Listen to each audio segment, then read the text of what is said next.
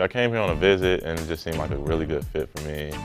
Like, I liked the players, they were nice, the coaches were great, and it just felt like the best place for me at the moment of time.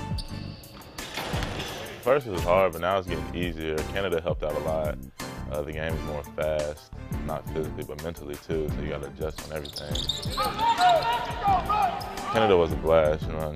I've never been to Canada before, so it was a new experience, and on the court, it showed me what I need to work on and what I can bring to the game, and it was just a whole lot of fun.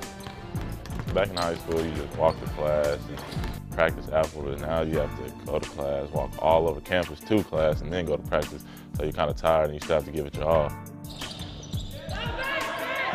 Well, Aaron will be a physical presence for us. He'll be able to bang on the interior for us, play in the painted area, and block some shots and rebound, which we need in our front court.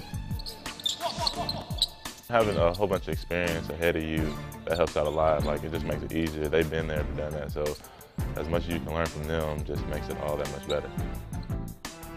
My goal is to get on the floor and play and contribute to the team as much as possible, whether it's just hard work, defense, from points to rebounds, just anything I can do.